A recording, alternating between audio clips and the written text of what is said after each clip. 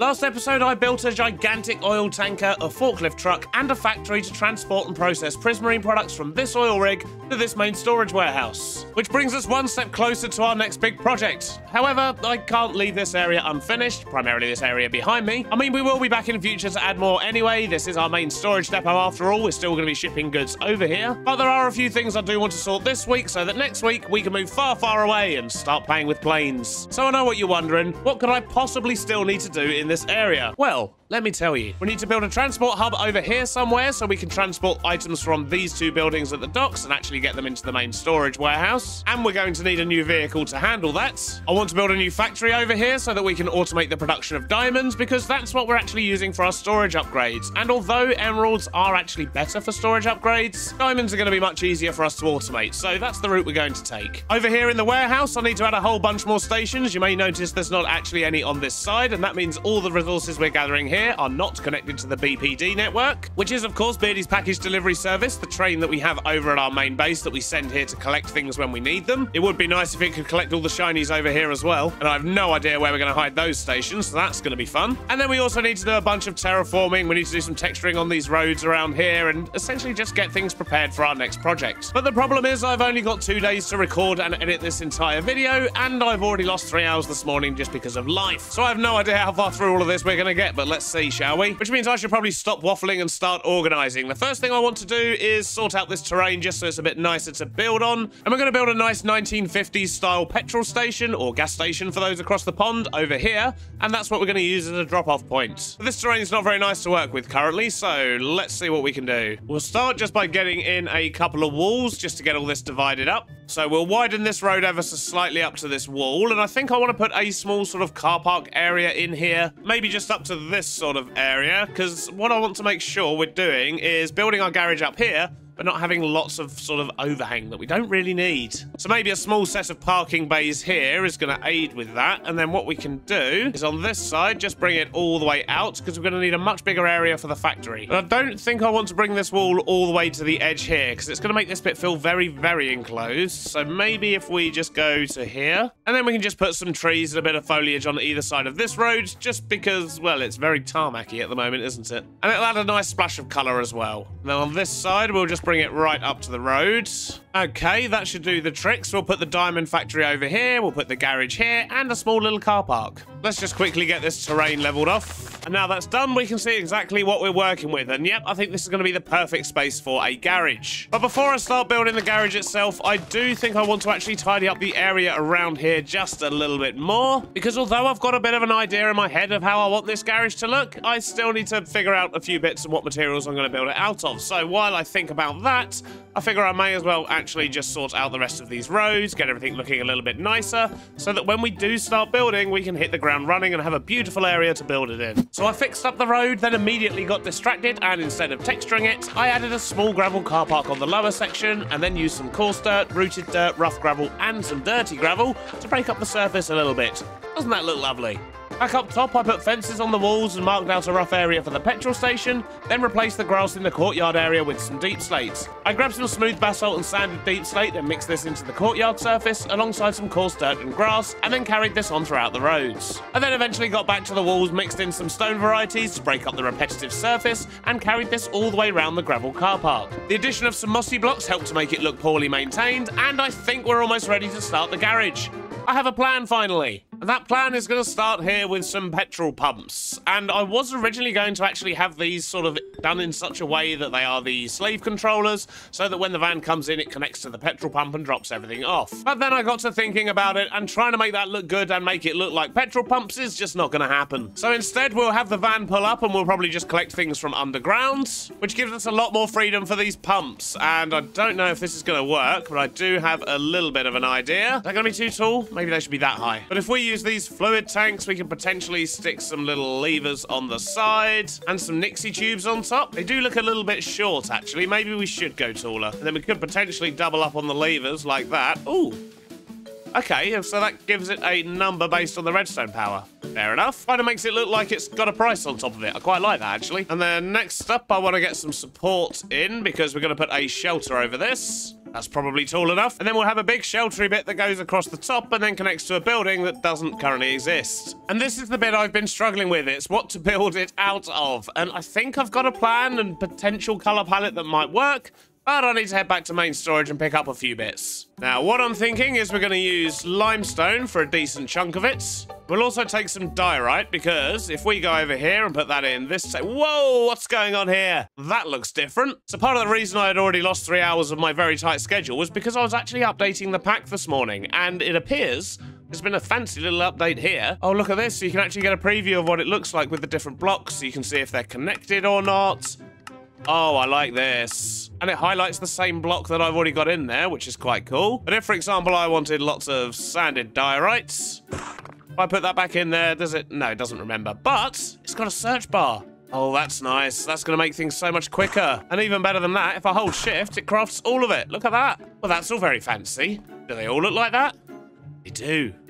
I mean, I don't know what I expected. They probably should, I guess. But I guess now's as good a time as any to tell you about the pack update. I have been meaning to do it for a few weeks because we have added a couple of extra mods, such as the fishing bobbers, but I've also added create power loaders, which I'm hoping are going to help with the lag issue on the server. But essentially, it gives me chunk loaders that are actually workable with create, and this brass chunk loader in particular is very, very handy. Because the problem I have is that a lot of the chunks I have loaded are purely loaded so that when trains get there, they can still pick up all the resources that have been generated. But with this, we can actually attach it directly to the side of a train station, and the chunks are not loaded unless a train turns up like this. And then boom, once it collects to the station, the chunks will load, and then that will turn on the machines, it will load up the train, and then when it drives off, it will turn back off. And that means I can probably halve the amount of chunks that I have permanently loaded on this server, and that's going to make me very happy and hopefully reduce some lag spikes. Besides that, I've also added Create Central Kitchen because we're about to start experimenting with food, and basically what this will do is actually allow us to use blaze burners as chefs. And that's going to give us full access to loads of recipes, so when it does come to our food area, we're going to have a fully fledged restaurant on the go. And the last mod that I've added is Create Liquid Fuel, which I haven't actually tested yet, but what that should let us do is just be able to pump lava directly into blaze burners, and that's the only thing it adds. Because the problem with the other ones I was looking at, the ones that actually had the straws, it added lots of stuff I just didn't really want in my world. But once I have tested that and made sure it works and just done a few other bug checks, the pack update will be on CurseForge, hopefully by the time this video comes out, if not slightly later on in the week. And that's not all, I'm also going to be doing much more regular world downloads for patrons and YouTube members, with the aim being to release a world download roughly in the middle of every month. Which does mean by the time this episode goes out, there should be another world download available for you as well. But anyway, enough distractions, we're going to be using a whole bunch of white blocks. And the other thing I want to use is a nice bright red color, and I think we're going to go with red concrete for that. So if we grab some sand and gravel and some red dye, and then chuck all that in the washer, we'll have some red concrete too. And the last thing we need is some white stained glass panes. Wow, that's a lot. Okay, we didn't need that many. Now let's do some experimenting, because I don't know what block I want to use at the bottom here. I know I want it to be limestone, but there's a few different variants I want to test out, and I'm already leaning towards the pillar. I think that looks better than this. Don't really want to be using plain blocks down here. And to be honest, those bricks there aren't really working for me either. So let's go with the pillars here. And let's see if we can just build up a small section of the wall and figure out how it's going to look. Because one thing I want to do is potentially something like this. If we can just double those up and stick in like a red band around the building. Although that feels a bit high up. Maybe I should actually switch these round. We'll try the other red block this time as well. Put those at the bottom, and then we'll have white blocks on top, which I guess at this stage, for now, let's just see what it looks like with a normal limestone. Kinda hard to tell at the moment. I think I need to build up just a little bit more here so I can get a proper look at it. Let's maybe try swapping out these red blocks here. I think they're a little bit busy. We'll try some plain ones on this side as well. So what do we think? You know what?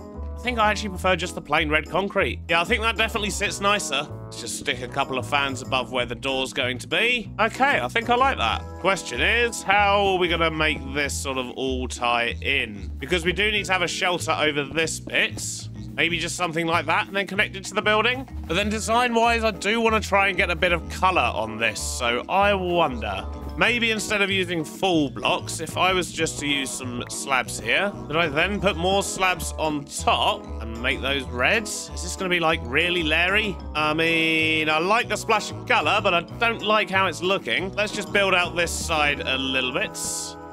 No, it's still looking a little bit flat, isn't it? I wonder, maybe we can poke it out a little bit. And maybe we could even poke it out at the bottom here as well. Oh, yeah, that's much better. Yeah, I think that's going to work. Let's get this wrapped all the way around. So I've got the rest of that roof in, and I can't decide if the petrol thing should be smaller or bigger.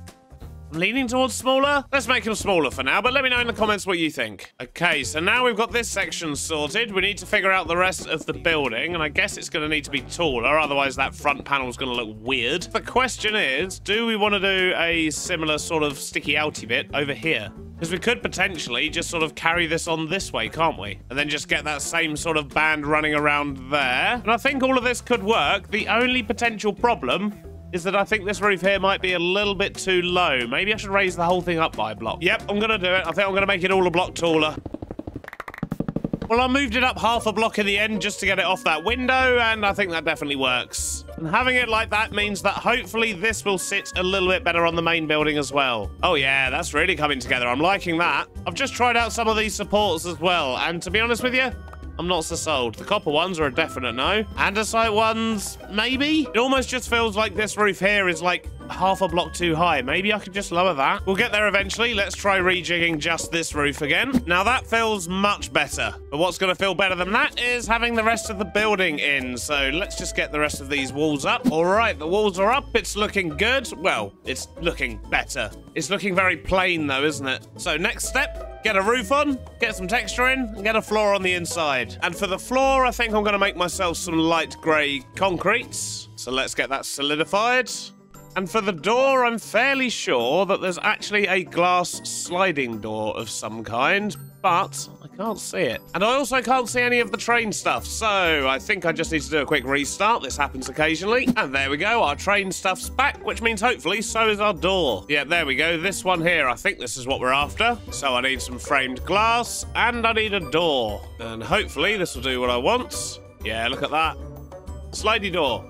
Now, let's start with the floor here. I want to mix in a bit of texture here and there on this floor. I do want to make it look a little bit worn, and I'm wondering if we can use a sort of a combination of this sanded tuff, some of the light grey concrete as well, maybe. Bit of light grey wool as well, potentially. And I don't think we need much, just a couple of patches here and there to break it up a little bit.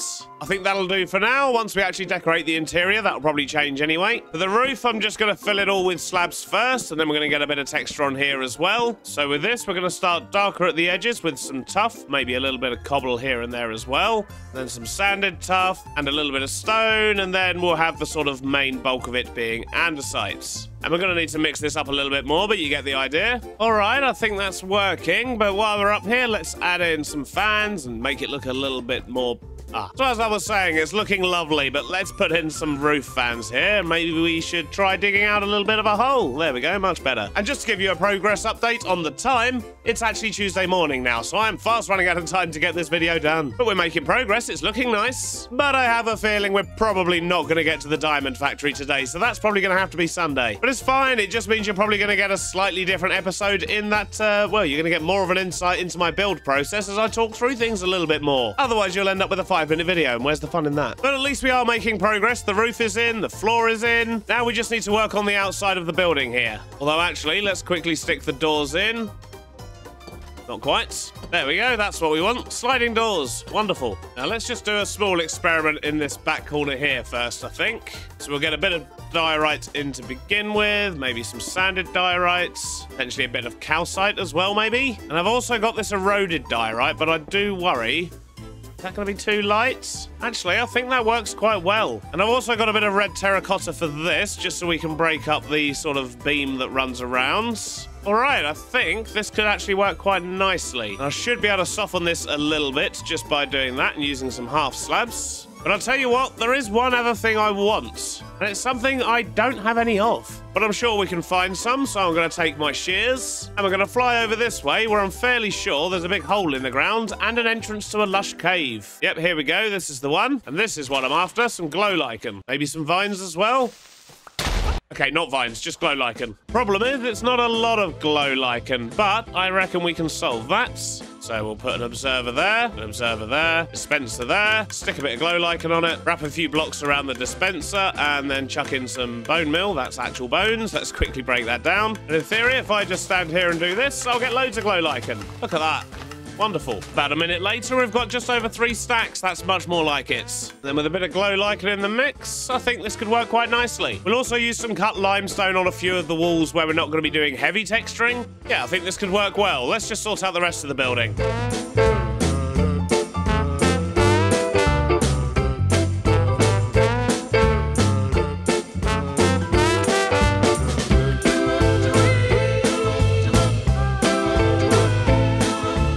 Looking good, but one thing it really needs is some lights. And for that, I think we may as well grab a few sea lanterns.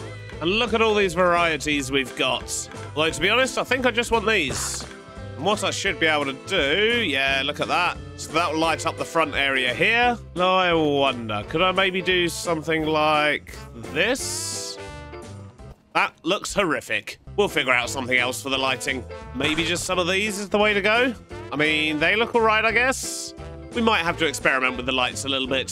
So we are almost done here, but there's definitely something missing, and that's a sign. I've got an idea for this, which is hopefully going to work, although we're not going to be able to do the full idea. We're going to have to take a bit of a shortcut today because of time, but let's try this out. So we'll just get a little pole in on the corner.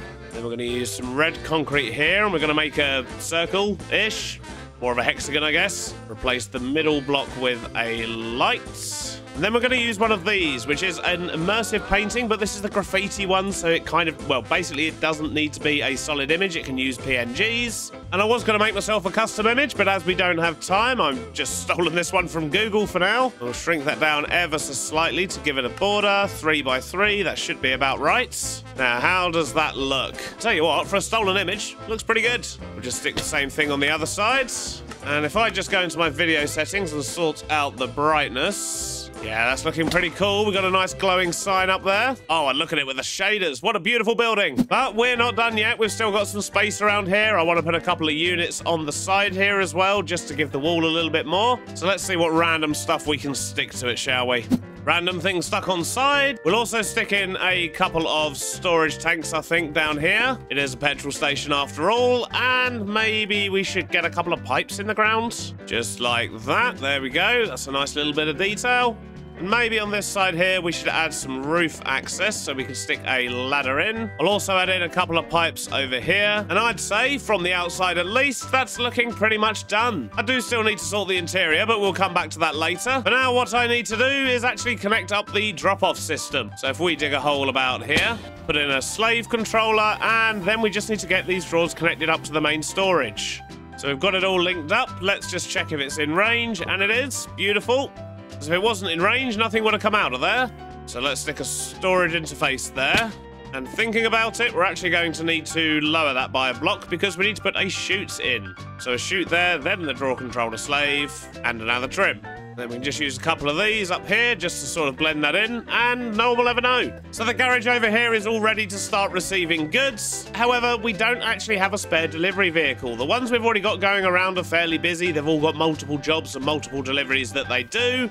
So I think a brand new delivery vehicle that just basically goes between these buildings and the garage here is pretty much what we're going to need. But we don't currently actually have a collection point down here either, so we've got a few things we're going to need to do to get this to work, but we do have plenty of space here to put something in, so that shouldn't be an issue. And although I said we need to make a new truck, we do actually have a truck here we could use. Look, I'm on a tight schedule, okay? But this truck here isn't doing anything, and it is already a train, so, I mean, it'd be rude not to, right?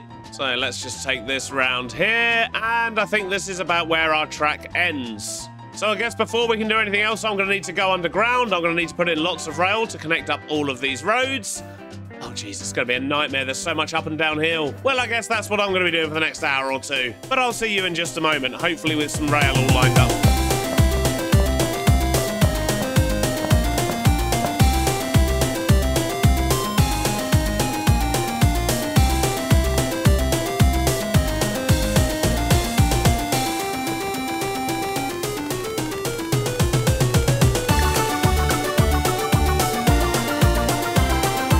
Well, it's not been easy, but I've managed to get all the track in position, and we're ready to basically set up the pickup points over here. So I think I'm going to do that first, and then I'll show you the route that we're taking, and, well, it's a little bit janky in a couple of places, but it's fine, it'll do the job. There was a lot of trial and error during all of that. So if we put 3 in front of this garage door here, and we put 3 in this little bit over here, that should be plenty. So we'll just do what we normally do, and we'll use redstone links to make this work. Need 1 for dirt, coarse dirt, and mud over here. We'll set them all to receive. And then down here, we'll set stations. So we need 3 here with comparators and redstone links that match the signals up top. So that was dirt, coarse dirt, mud. No, wait a minute. I need to actually invert these signals. So if we do this and then put the links in, that should work much better for us. Yep, there we go. Perfect. Then we need draw controller slaves on these with some funnels. Filter those appropriately. Have them go into there. We'll give these guys a home over in the main warehouse for storage. And get these linked up so that they'll actually turn off when main storage is full. And that will just stop the truck from overloading. Now I just need to do the same over here for the basalts. And there we go. I think we're just about done. We've also got a spare one here. But what I need now is a driver and a schedule. You'll do, sir. Oh. Let's try that again. There we go, in there. Let's set up a schedule. So his schedule is ready. The last thing I need to do is actually go back underground because I haven't connected these drawers to the things they're actually collecting yet. So we need to connect this one down here. So that should be connected. And then we need to connect this one just over to the other side here so it can get the mud and dirt. And now, yep, we've got those on the item drains ready to get collected. Same there. So I guess it's your time to shine, buddy. Let's give you the schedule. So let's see if he does what he's supposed to. And we've even got a seed in the back here so we can just sit with him while he does his job. Well, there was a slight boo-boo there. I had these stations facing the wrong way, so let's go give it another go. You can have your schedule back. It's going very slow at the moment. We're going to have to speed him up a little bit, but so far so good. Just about makes it round this corner. He should make it round here as well. Yep, there we go. Look at that. And now he should pull into the garage nicely. Oh, we clip a curb there. I'm going to have to shrink that down. We're connected underneath, so it should be offloading everything. And then as soon as there's inactivity in the cargo for 10 seconds, it should then pull away and set off again. Hopefully. Well, I feel like it's maybe taking a little bit too long. Let's go check this out, make sure it's doing what it should be. 2 hours that has taken me. I was having a lot of issues with collisions and crashes and things on this junction here, and for some reason this delivery truck here just keeps doing weird things, and I don't know if it's going to work or not yet, but it just couldn't find its way to a station for some reason. A station it's been visiting for 3 months. But I think we're sorted now, so I'm just going to stand here and watch for a little bit and just keep an eye on this junction here, because this was the problem-making one. So you're probably going to see a sped-up version.